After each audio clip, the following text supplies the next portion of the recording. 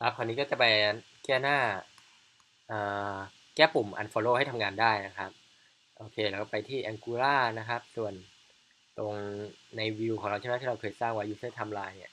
ปุ่ม unfollow ของเราใช่ไหมเราไป data entry คลิกแล้วก็เรียก unfollow แล้วก็ส่ง screen name ไปใช่ไหมครับแล้วเราก็ไปดูใน controller เลยนะครับปึ๊บอันนั้นเราเคยมีสร้างฟังก์ชัน follow ไว้แล้วใช่ไหมครับแล้วก็จะมีฟังก์ชัน unfollow นะครับซึ่งแทบจะเหมือนกันเป๊ะงั้นผมขอ copy code มาเลยแล้วกันนะครับปึ๊บเวลา copy code เราต้องเข้าใจครับว่าสิ่งที่เรา copy มาคืออะไรนะครับนี่ unfollow นะครับก่อนนี้คือ unfollow username เราจะ unfollow นะครับแล้วโพสไปที่ friendship นะ unfollow นะครับแล้วส่ง body unfollow username ไปนะครับเป็น unfollow username ที่เราได้มานะครับถ้า success ได้ response ก็ set profile is following จะได้ response is following มาซึ่งก็คิดว่าน่าจะเป็น false กลับมาเอาไปเซตนะครับส่วนที่เหลือเหมือนเดิม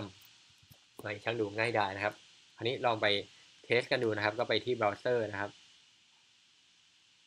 ไปที่ Chrome นะครับลอง refresh ดูนะครับนี้เรา unfollow สถานะกลายเป็น follow ถูกไหมครับกดใหม่ได้ไหมครับสามารถเปลี่ยนไปเปลี่ยนมาได้แล้วครับตอนนี้เดี๋ยวเราลองมาดูว่าตัวตัวใน database เนี่ยมันเปลี่ยนตามเราด้วยหรือเปล่านะครับเดี๋ยวผมเอาหน้าจอตัว terminal ขึ้นมาแสดงคู่กันหน่อยแล้วกันนะครับเอา terminal ขึ้นมานะครับปึ๊บนะครับขออภัยปึ๊บ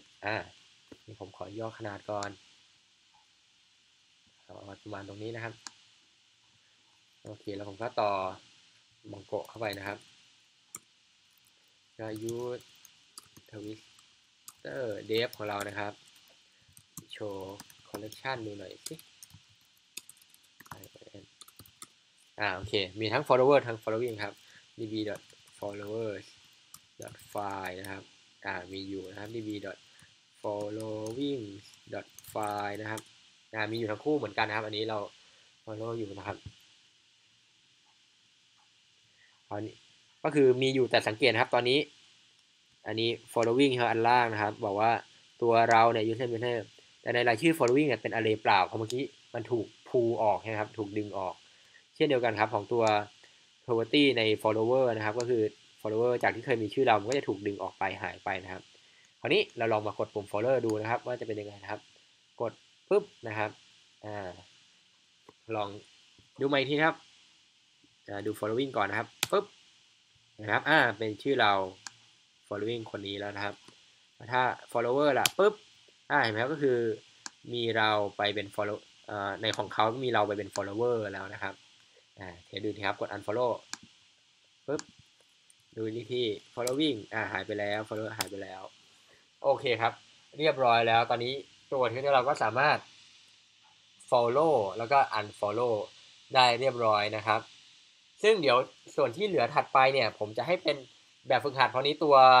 เรียกว่าวิธีการเขียนหลักๆก็ค่อนข้างครอบคลุมทั้ง mean stack หมดแล้วครับตัวฟังก์ชันที่เหลือเนี่ยทำอะไรบ้างเดี๋ยวดูในวิดีโอถัดไปผมจะให้เป็นแบบฝึกหัดนะครับตอนนี้เราก็มา commit code กันก่อนนะครับ status git commit แล้ว am able to unfollow นะครับ commit เรียบร้อยครับสำหรับวิดีโอนี้ครับ